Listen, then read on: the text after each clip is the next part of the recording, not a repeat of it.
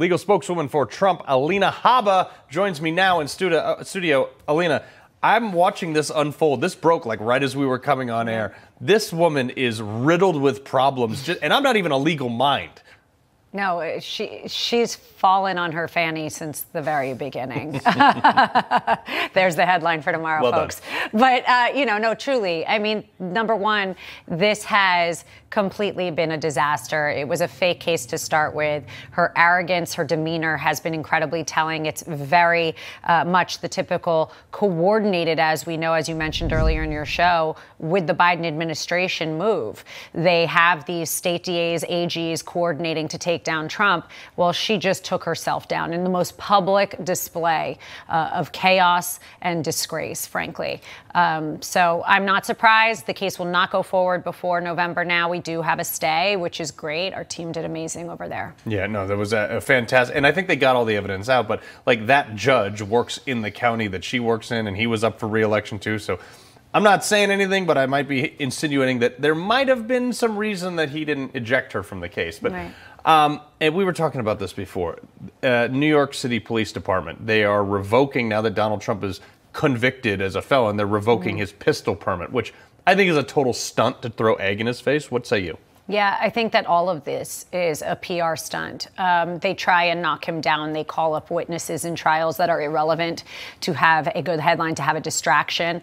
We've seen it time and time again, and I love the police. I know you do. We love our armed men and women that sacrifice for this country, and I don't blame them. They have to follow protocol. But what the problem is why did we get here? Why did we get to a point where a former president and the likely future president has now been admonished, has now been put in this trial that was a sham for something that nobody else has ever been convicted of, let alone tried for? It's a sad state, like I've said, but New York has completely fallen apart. Let's talk about this gag order, because it's still, like, I thought they lifted it as soon as the conviction came down. He's still gagged.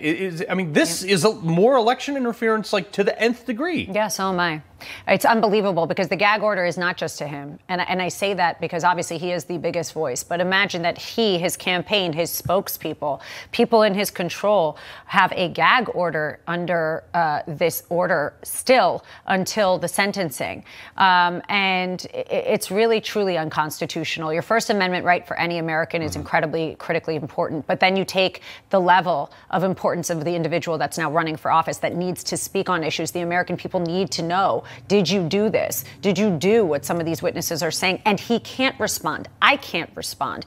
That is incredibly un-American. Yeah, I mean, it just seems crazy. And even more news that's just coming in as we're going. This is the documents case. Judge Cannon down in Florida is now considering whether Jack Smith's appointment to the special counsel was even legal at all, because he was a civilian. There was no Senate confirmation. That's right. Merrick Garland just, poof, created a position. Well, it's no different than some of the people that we've seen try these cases. Again, my gag order prevents me from going into details, but the last case really we had, it really is. But we had people from the administration come over, sit and prosecute cases against President Trump, Biden's opposition. I mean, this is third world stuff. It's not a joke. Yeah, I think one of the things he's just got to do is got to go in there and absolutely clean house. But yes, at some level, these are all state prosecutors, and Merrick Garland yesterday was like, "Oh, that's an independent office," and Matt Gaetz was like, "I know it's an independent office, but I want to know if you spoke with him," and he wouldn't answer the question. I know, I saw that. So this is their specialty. They try and say, "Oh, well," I believe what Merrick Garland said was,